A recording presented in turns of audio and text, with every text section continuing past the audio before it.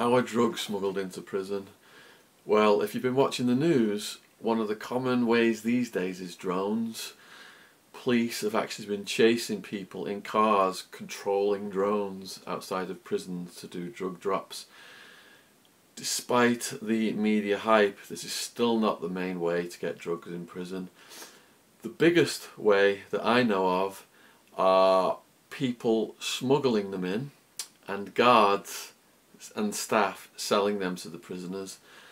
Only takes one guard to flood a whole jail, and these guards are on low pay, on the front line, easily corrupted by the gangs, and they can make shed loads of money if they bring drugs in because they don't have to go through certain searches and checks.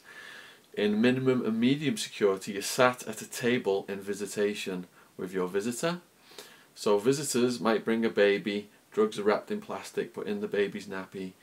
Prisoners distract the guards. While they're distracted, the drugs are extracted, passed under the table in visitation, and the prisoner shoves them in his behind.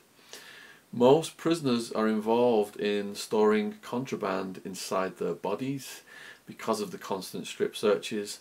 After the visit, you gotta get completely naked, spread your buttock cheeks wide open, and the guard is basically crouched down, looking up your butt to see if any drugs are peeking out from these packages. The guys who specialise in smuggling are called mules. They pride themselves on how many packages they can store inside themselves without them peeking out during these strip searches. The mules get paid a percent of what they bring in.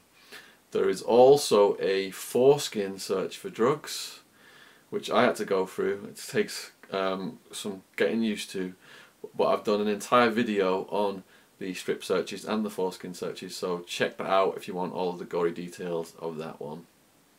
Post any further questions in the comments. Cheers.